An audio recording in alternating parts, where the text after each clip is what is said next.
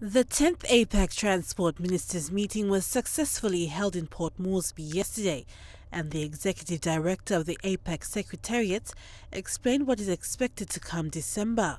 Important stuff also is getting policy ideas together. There'll be meetings starting very soon, so actually your year starts in December, 2 months away. Senior officials will be meeting here in Port Moresby in early December to start work on all of that, and then next year, while I know you're often focused on the leaders meeting, there'll be several hundred meetings going on before then, so a very big commitment to all of that.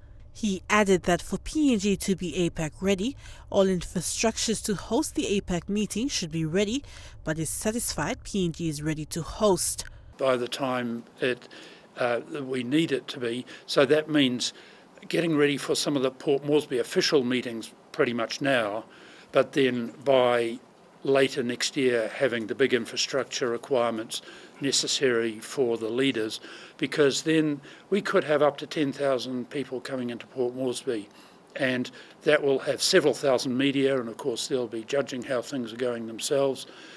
So we're confident that things will be ready by then for that big leaders meeting.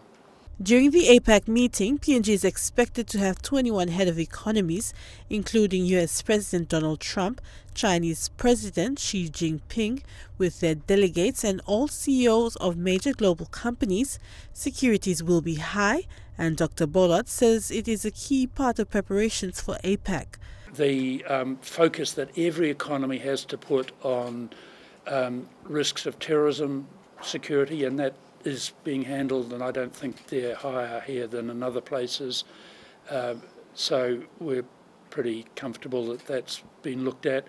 Then in addition, of course, is just what happens on the street, and we know your people are going to be very focused on all of that. The 10th APEC Leaders Summit will be held in November next year in Port Moresby, with several hundred other meetings taking place in other hosting APEC provinces. Adelaide Secretariat National, EMTV News.